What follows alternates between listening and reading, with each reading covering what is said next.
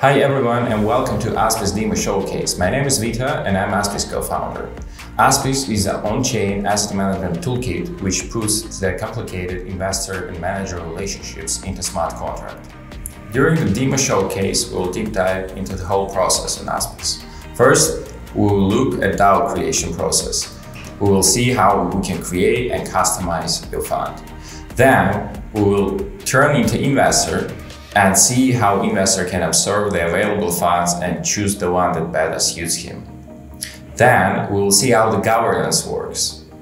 After that, we will show you how your fund on ASPIS can interact with other DeFi protocols and decentralized exchanges to manage your assets. And finally, we'll look how investor can exit fund. So let's start with the first step. Okay, let's start with the demo. First, let's connect BNB chain and create DAO. DAO creation takes 5 easy steps. First, we define the DAO type. In the released version, we can choose fund, but in the future we'll have tailored templates for startup and gaming guild. Next, we add the basic information about our DAO. Its name, LP token sticker, our strategy description, and links to our socials and documentation. Let's go forward. The LP agreement section is a key step in structuring your fund. Here are the primary inputs. First is fundraising rules. How much we will raise, for how long, in which currency and from whom. We can create a public or a private fund with a specified list of low-listed wallets. Then we go to capital offboarding rules. When an investor can exit the fund, and how, which fees are applied for early exit. After that, we enter the fees that are collected within our fund. We have 3 types of them: entrance fee, management fee, and performance fee. Fees calculation happens automatically and on-chain. And finally, the fund creator sets the voting rules: quorum, length, minimum approval rate. After that, we come to investment manager appointment. We suppose that there can be many types of fund management structure. In one example, there might be a private trader who creates his own fund and by default he will be the fund manager.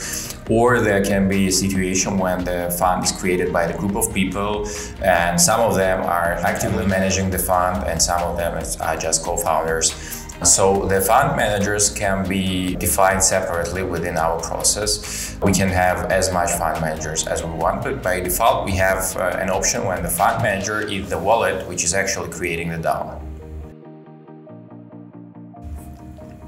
As a final step of the fund creation, we set the controlling rules.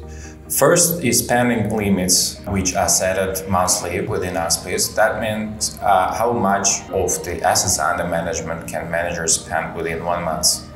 Then we set DAO's wallet interaction rules. To which wallet manager can withdraw funds, with which wallets can manager interact. That means that in the term sheet, investor will see which trading pairs are allowed or which non-DeFi or non-DEX transactions are allowed within this DAO fund. Such on-chain control protects investor from managers' misbehavior.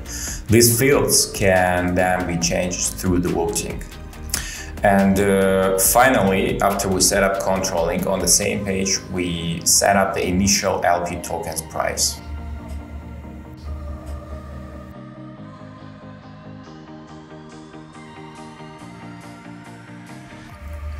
And that's it, our fund is successfully created.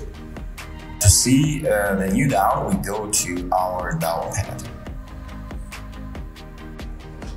Let's jump into this DAO and see how it looks inside. Here we can see the information about DAO, its assets and its performance. If we like this DAO as an investor, we can click Join and go to the DAO Agreement Page. On this page, we can see a detailed term sheet which we'll need to accept and enter this fund if we like it as an investor. Basically, all of the parameters specified on the DAO creation are shown here. We can invest in a fund and mint some LP tokens representing our share in the fund's assets. Let's try it out and invest some BNB in our fund. Now, after we have made an investment, we can get back to the DAO's page and see the change in balance.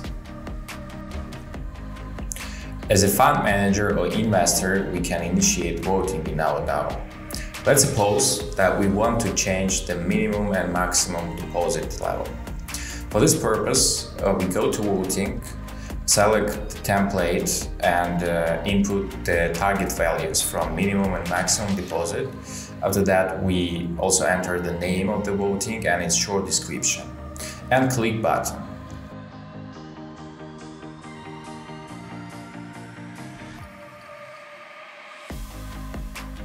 As you can see, voting has been created. If the proposal passed, deposit limits will be changed. Now let's move to assets management. We have added a very comfortable way for managers to manage assets in the DAO. Fund manager can simply connect DAO to any DeFi protocol via Wallet Connect and perform transactions. Let's try it out and swap using PancakeSwap.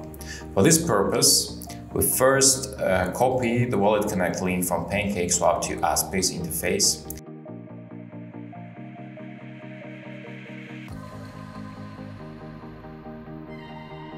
Make swap using PancakeSwap's interface.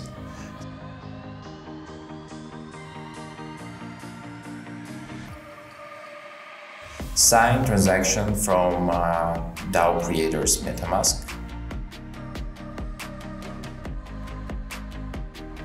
And as you can see, cake were added to DAO balance. After all, the investor can burn his LPs and get back a part of DAO's balance. We can burn any amount of our LP tokens and get back pro rata share of assets currently held by the fund within one transaction.